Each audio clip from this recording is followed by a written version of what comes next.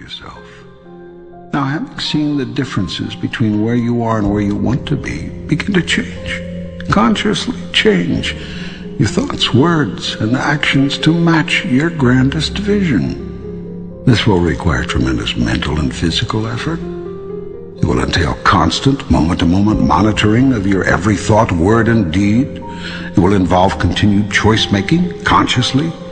This whole process is a massive move to consciousness. What you will find out if you undertake this challenge is that you've spent half your life unconscious. That is to say, unaware on a conscious level of what you are choosing in the way of thoughts, words, and deeds until you experience the aftermath of them. Then when you experience these results, you deny that your thoughts, words, and deeds had anything to do with them. This is a call to stop such unconscious living. It is a challenge to which your soul has called you from the beginning of time.